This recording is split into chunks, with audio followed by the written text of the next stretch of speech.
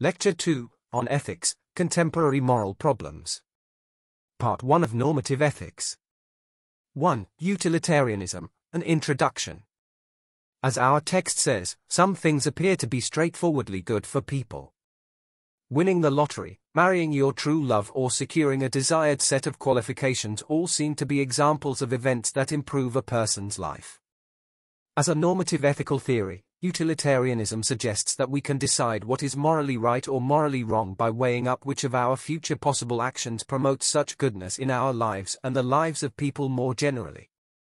As well written as that is, it deserves some unpacking. Utilitarianism is described as a normative ethical theory. Normative, as a classification, refers to establishing norms, or standards, of how people ought to behave. Ethical, as we are using the term here, refers to moral, right and wrong, or good and evil. Theory refers to a systematic collection of ideas, not merely a hunch or singular idea, that is intended to explain something. Therefore, a normative ethical theory is a systematic collection of ideas that is intended to explain what is morally right, what is morally wrong, and how this knowledge ought to dictate our behavior.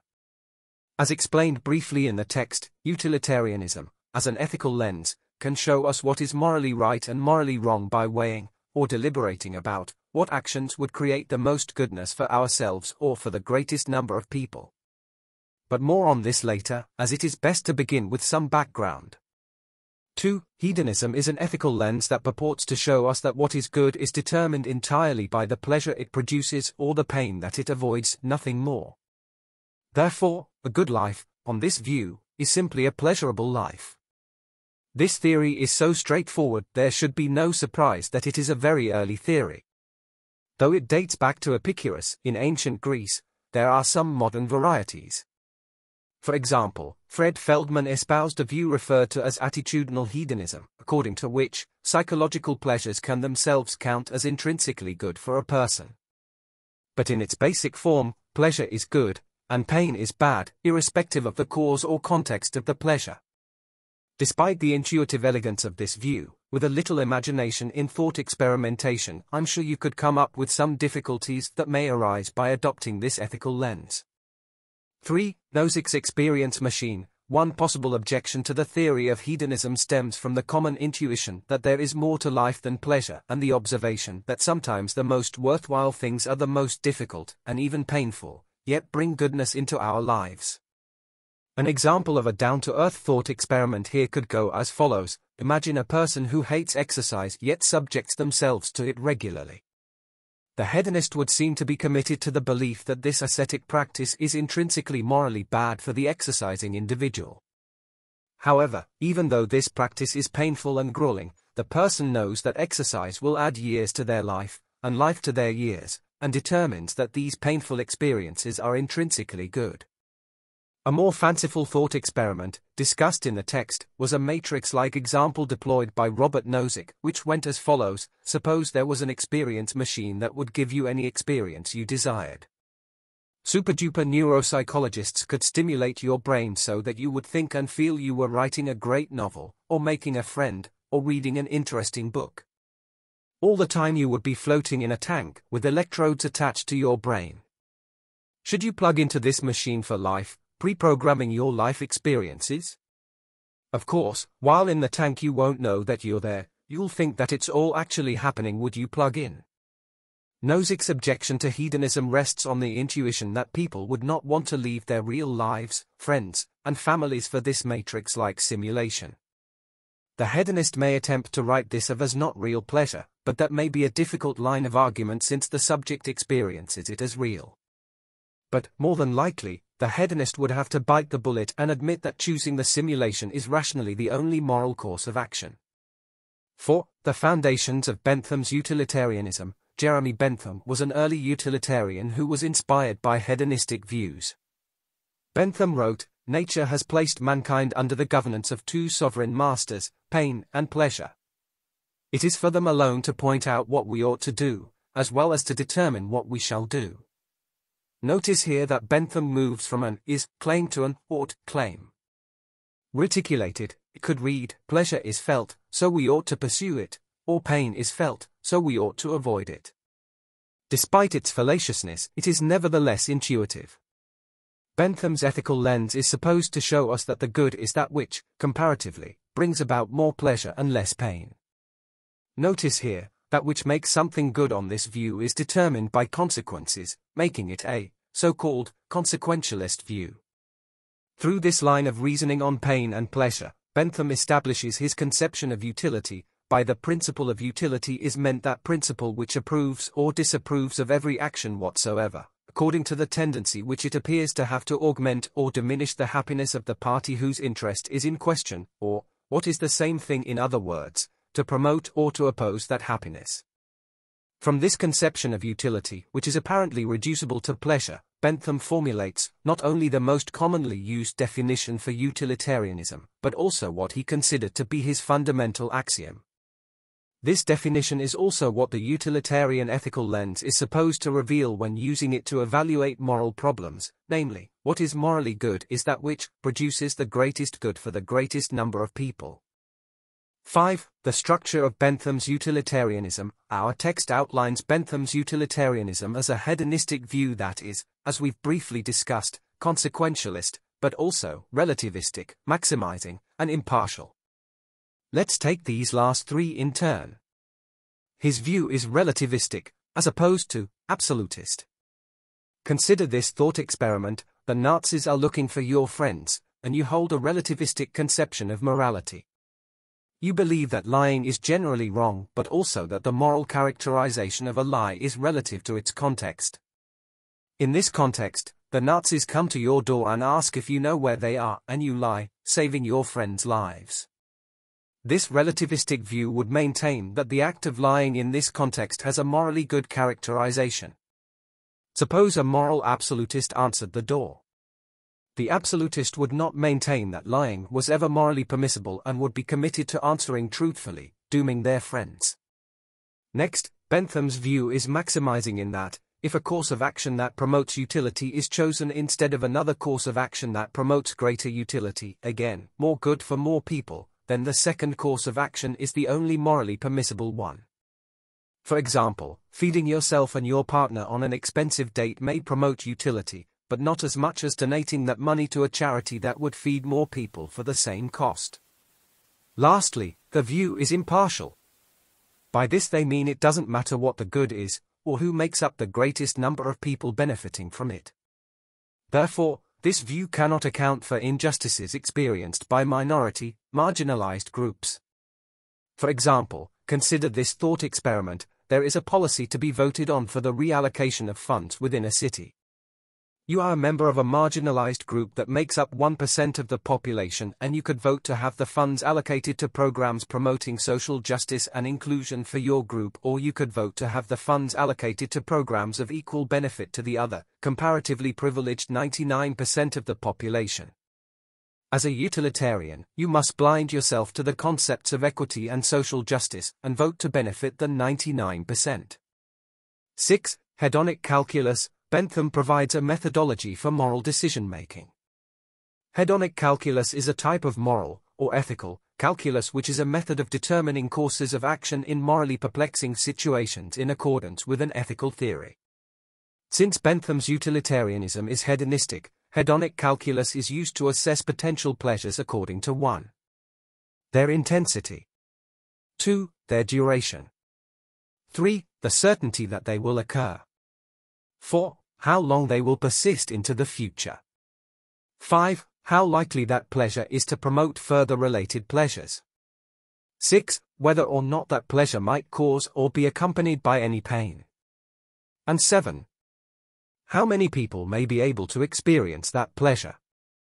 Using these considerations in the utilitarian's moral calculus is intended to assist in decision-making that aligns with the ethical theory. 7. Problems with Bentham's utilitarianism. The first problem considered is the issue of comparing, so-called, units of pleasure. Different pleasures of the same intensity may not be equal, that is, if different pleasures can even be said to have similar intensities.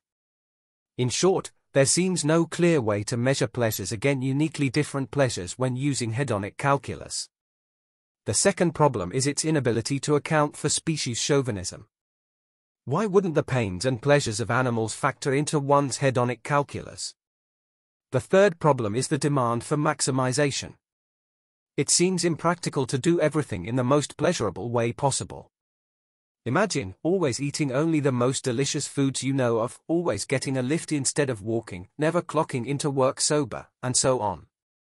Indeed, maximization is a tall order for maintaining moral propriety and avoiding immoral behavior. Another problem, alluded to earlier, is the tyranny of the majority. Recall the vote we considered earlier to explain impartiality. That would be an example of the tyranny of the majority. The example of the text illustrates how a larger country would be morally required to exploit smaller countries for their resources to facilitate the benefit of the larger country. Other problems discussed include the problem of considering consequences irrespective of intentions, the problem of partiality which prohibits the addition of extra moral weight given to the life of a loved one, and the objection that utilitarianism can lead to the compromise of a person's integrity. 8. Mill's utilitarian proof. John Stuart Mill sought to refine and salvage Bentham's utilitarianism by reformulating it along with empirical proof of its conclusion that the greatest happiness and pleasure should always be secured for the greatest number of people. Mill justified this by claiming that happiness is the only thing that makes life any better. Mill claims that the things we pursue, such as knowledge, health, and freedom, are only valuable insofar as they bring people happiness. Knowledge, for example, is only desired because it provides happiness when acquired, not because it makes life better in isolation. However, similar to Bentham, Mill also moves from fact to value, or is to ought, in his justification, which, of course, opens his position up to criticism. 9. Mill's qualitative utilitarianism. Unlike Bentham, Mill is sensitive to the earlier discussed differences between pleasures. Whereas Bentham was only concerned with maximizing hedonically calculating quantities of total pleasure, Mill, following Aristotle, distinguishes between higher and lower order pleasures. According to Mill, it is better to be a human being dissatisfied than a pig satisfied, better to be Socrates dissatisfied than a fool satisfied. And if the fool, or the pig, is of a different opinion, it is only because they only know their own side of the question. This is an advantage over Bentham's conception of utilitarianism, since Bentham could not admit that an unhappy Socrates could live a better life than a happy fool. But since Mill believes in quality of happiness over quantity of happiness, he can. The qualities of happiness that Aristotle discussed were those of lower, sensual fulfillment such as enjoyment of food and sex, which are available to so-called lower life forms or beasts, and those of higher, intellectual fulfillment such as art, science, and philosophy, which are presumably only enjoyable to higher life forms. Expanding on Aristotle, Mill justifies this hierarchical ordering of pleasures by appealing to qualified authority, claiming that those who have experienced both lower and higher will prefer higher, thus ranking them higher, whereas the pig and the fool will prefer the lower since they don't know any better through lack of experience. However, arguments from authority can be inherently problematic. 10. Mill's rule utilitarianism versus Bentham's act utilitarianism. Beyond the quality versus quantity of pleasures distinction, Mill's view would further come to distinguish itself from Bentham's by reference to rule versus act utilitarianism. With Mill typically considered a rule utilitarian and Bentham an act utilitarian. By act utilitarianism, we mean that the operative theory of the ethical lens only enables us to focus on the consequences of individual actions in moral decision-making. This limitation led to such objections as Judith Jarvis Thomson's problem of the transplant surgeon. Consider Thomson's thought experiment. Imagine a case where a doctor had 5 patients requiring new organs to stop their death and 1 healthy patient undergoing a routine check. In this case, it would seem that total pleasure is best promoted by killing the 1 healthy patient, harvesting his organs and saving the other 5 lives. Their pleasure outweighs the cost to the formerly healthy patient. Even though Bentham's 6th criterion of purity in hedonic calculus is intended to account for such cases, it is not immediately clear that the surgeon isn't morally required to sacrifice the healthy patient for the good of the 5 unhealthy patients. Contrarily, Mill's rule utilitarianism is better equipped to handle such objections. From the rule-based view, it is easy to see that rules requiring the slaughter of healthy patients entering hospitals for the sake of unhealthy ones would diminish the maximization of total happiness, since it could dissuade the general public from ever consulting their doctors, decreasing the overall health and life expectancy of the population overall. 11. Strong versus weak rule utilitarianism. Mill's rule utilitarianism seems to result in two competing tenets when subjected to analysis, namely, strong and weak rule utilitarianism. Consider first strong rule utilitarianism, which can be articulated as follows: guidance from the set of rules that, if followed, would promote the greatest amount of total happiness must always be followed. As opposed to weak rule utilitarianism, which dictates that guidance from the set of rules that, if followed, would promote the greatest amount of total happiness can be ignored in circumstances where more happiness would be produced by breaking the rule. The dilemma resulting from the strong-weak rule distinction is that, on the strong version, rules replace the core principles that make the view utilitarian, and, on the weak version, the view is once again open to the objections to act utilitarianism, the very objections that rule utilitarianism was intended to avoid. 12. Comparing the classical utilitarians. While both Bentham and Mill are hedonistic theorists, let us briefly outline their theoretical differences. For Bentham, all pleasures are equally valuable. He is an act utilitarian, and his view is teleological, impartial, relativistic, and maximizing. On Mill's view, quality of pleasure matters. Specifically, intellectual pleasures are superior to animalistic pleasures. Mill is viewed as a rule utilitarian. If Mill is a strong rule utilitarian, then it is not clear if his view is teleological or relativistic. Finally, Mill's view may only constitute an impartial and maximizing theory. 13. Non-hedonistic contemporary utilitarianism. Peter Singer and preference utilitarianism, the rising along utilitarian lines, has continued to the present day. The utilitarian torch was handed to Henry Sidgwick after Mill, and R.M. Hare was a notable advocate in the 20th century. Currently, Peter Singer advances a non-hedonistic, preference utilitarianism. By non-hedonistic, we mean that the good is not reducible to mere pleasure. Otherwise, Singer's view carries many of the same hallmarks as Bentham's, except Singer believes that what improves a person's life is entirely determined by the satisfaction of their preferences. If you satisfy a preference to achieve something, then your life improves in virtue of having satisfied that preference. In apparent agreement with Bentham, Singer argues that the individual ought to be at the core of moral thinking.